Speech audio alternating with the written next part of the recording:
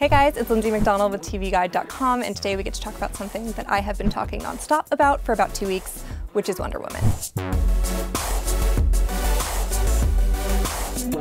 First and foremost, let's talk about the actress.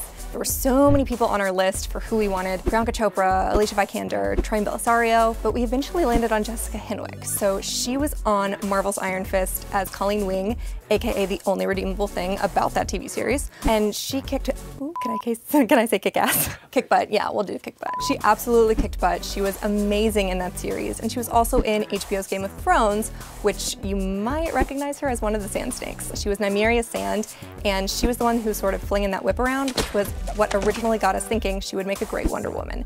Who better to swing that lasso than someone who already has experience? As far as showrunners go, Michelle Fazekas and Tara Butters were amazing on Agent Carter. They proved that they can do this kind of show and do it well. She was strong, she was smart, and she was incredibly competent at her job in a male-dominated work environment. That has Wonder Woman written all over it. For directors, it's so important that we have a female director in there, which is why we think Reed Morano would be a great choice. She's directed 3 episodes of The Handmaid's Tale, which has completely taken everyone by storm. For a female director, it's so important that we see Wonder Woman not through the male gaze, but just as a superhero, which is what the movie did really, really well. Finding a home for this show would be next to impossible, but we pretty quickly ruled out that the broadcast networks are not what we want for this kind of thing. HBO is where we have got to go if we're gonna make a Wonder Woman TV series. They have proven they can do something huge like this with Game of Thrones, with Westworld. They make amazing action-based series. Okay, so Wonder Woman's costume. I want to be really particular about this. If I could, I would absolutely rip off Gal Gadot's movie costume for this TV series. It was absolutely amazing. It was not over-sexualized.